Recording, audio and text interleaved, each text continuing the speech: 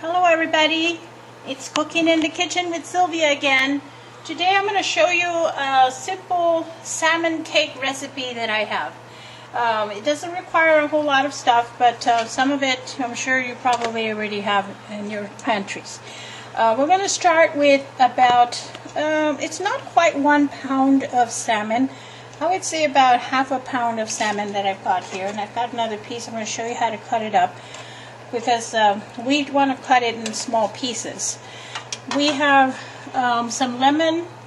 I chopped about half a cup of bell pepper, about 1/4 cup of chopped onions, some parsley, we've got an egg, salt and pepper, and some flour.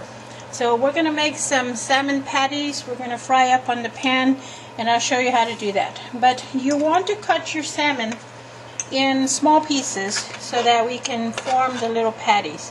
And all you need to do is just get yourself a piece. Make sure it's skinless.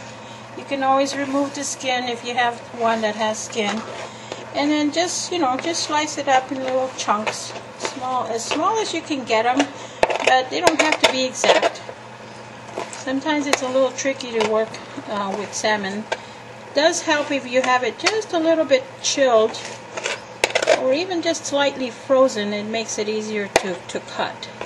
So you want to chop those in small little pieces. I did remove the skin on this one, that's why they're sticking together a little bit, but that's okay. So you just want to chop them up like that, small chunks.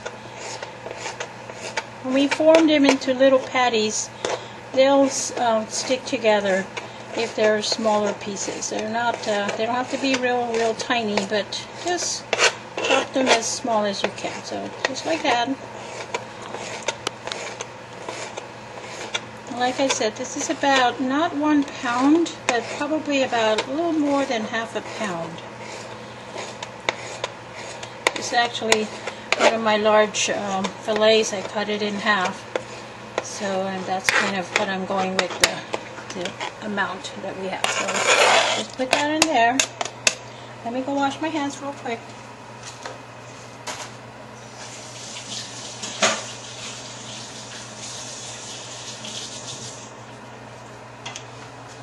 Okay.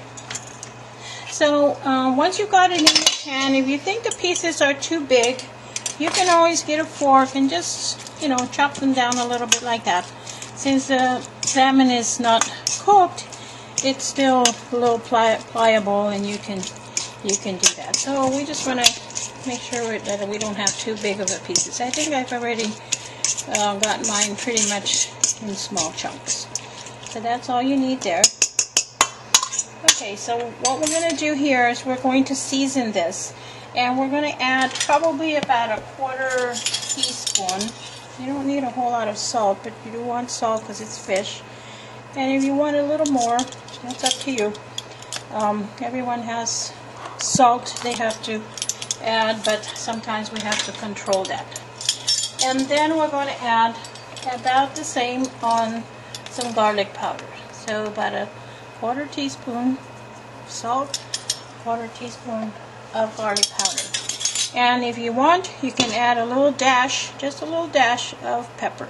You don't need a whole lot because it's not a spicy meal. So we're going to mix that up with into the salmon.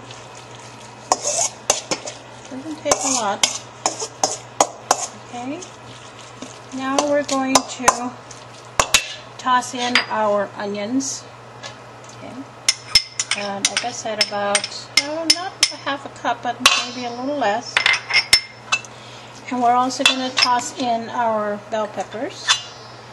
This one is, I tried to make a 1/4 cup, but it's a small bell pepper. I went ahead and just used the whole thing. You can use the green peppers, you can use the red or the yellow, whichever one you have around or whichever one you prefer. Okay. Let's mix that around. And then you can toss in your parsley. This is just a little bit, about 1/4 cup. Just toss that in. You might be wondering, onions and bell peppers with salmon, but the truth is, this gives it a very nice flavor. Okay, so now we want to add some lemon. So before I slice this lemon, I want to add some of the lemon zest. So you want to get your grater and just give a little peel on the skin. Just a little bit, you don't need a whole lot.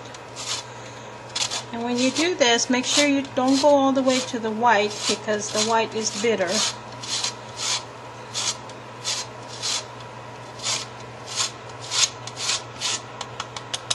a little. There we go. Sometimes it gets stuck down there. And now I'm going to slice this lemon, and we're going to use the juice of just half of the lemon. So unless I have some seeds in here, I'll be extra careful. So just squeeze out some of that juice. And there's those seeds. And you can save the other half for serving your salmon cakes. So there we go. Yeah, this lemon had a lot of seeds. So there we go. We got those seeds out. Mix that up.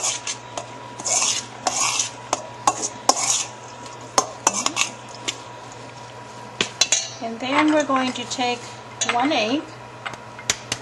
Oopsie, slippery egg. And we're just going to beat it really quick. You don't need to overbeat it, but just mix it up. This is going to help bind these cakes. So there we go.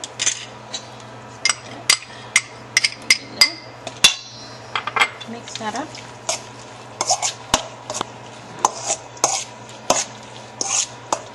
And last but not least, we're going to toss a little bit of flour, which is also going to help bind these little cakes. So we're going to start with about 1/4 cup, and that's usually about what you need. So just drizzle a little first. Mix that up. What we're looking for here is that it's going to start getting kind of sticky, and that's what we want. Okay, and we can add some more. Usually 1/4 cup is pretty good. If you think it needs a little more because it's not sticking, because your lemon was too juicy or something, then just add a little more flour. So here we go. Got the salt, got the pepper, the garlic powder, the bell peppers, the onions, the lemon juice. So here we go. So here's what I'm talking about as far as it's sticking. We want to be able to create a little patty on a spoon like that, so that when we place it in our pan, it'll hold. Now I could tell that this is still a little bit wet, so I'm going to add just a little more flour, just to give it a little more hold. Okay, so I'm just going to toss probably another 2 tablespoons or so. I do want it to stick. That one was a little bit wet, so just a little more flour. Yeah, I can feel that it's getting more sticky now, so that's good.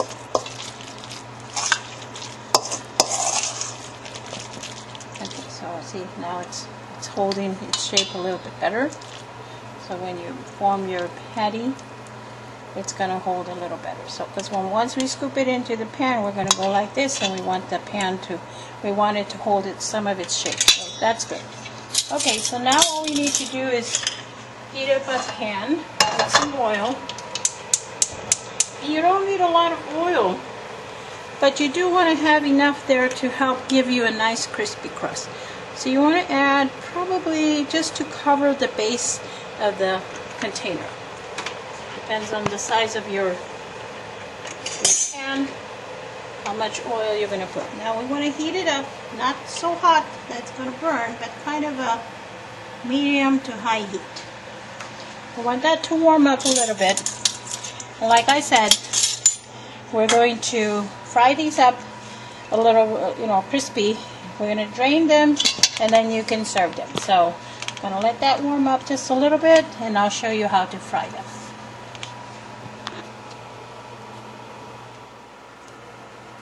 Okay, so our pan has heated up, the oil on the pan, as you can see. I removed just a little bit of oil because I think I had a little too much, but you just want enough to coat the bottom, as you can see there. So it's probably a couple of tablespoons. So now what you want to do is you want to get a large spoon. You can use a spatula too. And you want to just kind of press it down, just like that. And then we're going to carefully put it into our pan. So, and then press it down again. You can see that it's heating up there. So that's why you don't need too much oil, because we're not deep frying these. We're just cooking them. They're just small patties. So make yourself another patty and do the same. Flip it over. And just press it down a little bit. If you want them bigger, you can do that. You can make them a little bit bigger. But you want to make sure if you do make them bigger, you're going to have to make sure that you give them a little more time to cook inside, because they are larger now. These are about spoon size. They make nice addition to a salad. They're also good for snacking. Just put them in there. Press them down. You see, the flour and the egg are what's holding its shape. So if you look carefully, I start turning this one because it's starting to heat up more. You just want to flip them over. See? And you don't want to make them too big. And you don't want your fire to be too high either, because you don't want them to burn. So you can lower the fire if you think it's too high. Always add a little more oil if you want. So you just have to go to the next one and do the same. And then this.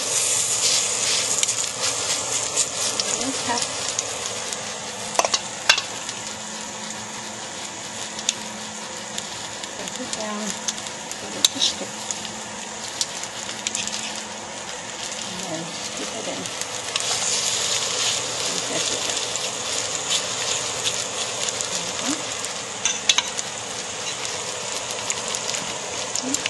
Okay, so since they're small, you don't need a lot of cooking. You can see the back is starting to brown. That's good.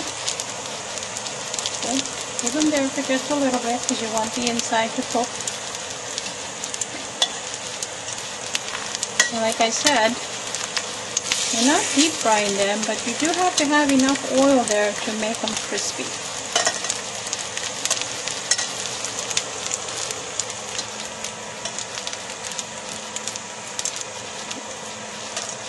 I'm almost done with this batch.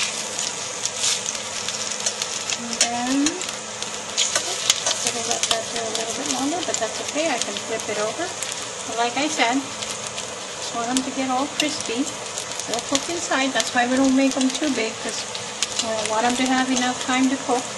If you have any doubt that they're not cooked inside, but you've got them all crispy and you don't want them to burn, you can put them on your paper towel, and when you're ready to serve them, just pop them in the microwave for like 30 seconds or maybe a minute, but probably 30 seconds is enough, because this is hot. I mean, this oil is hot, so it's going to cook it through.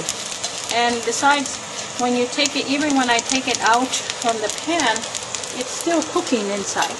And since there's not a lot of ingredients other than the fish and the peppers and the vegetables, it doesn't need a whole lot of cooking. See, that one's pretty good then. So just pop it over there. They're still pretty much cooking along the way.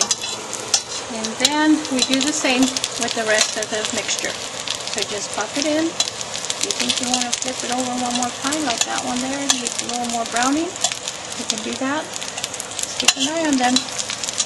And then when you're ready to do your next batch, you just add a little more oil and you know, they're frying up. It's kind of a low, not a deep fry. Okay. So I'm going to finish this batch here, and then I'm going to finish the rest, and I'll show you how we can plate them. Okay? Okay, here we go. got these last two. I actually made these just a little bigger than the others. That's why I told you. You can make them small, spoon size, or you can make them a little bit bigger. So there we go. We just gotta drain them a little bit. A little bit of some of that oil out. Turn off our fire. And there you go. They have a simple salmon cake recipe. I call them cakes because they're like almost like crab cakes, but they're salmon. They're very delicious. You can serve them with lemons, wedges. You can serve them with your favorite salad dressing, and you will. I'm sure you will enjoy this recipe. So there we go. We made about a dozen salmon cakes. They're simple to make. You don't need a lot of oil. You just need a simple pan with some oil, few ingredients, and you've got yourself a salmon cake recipe. Hope you enjoy it. Bye.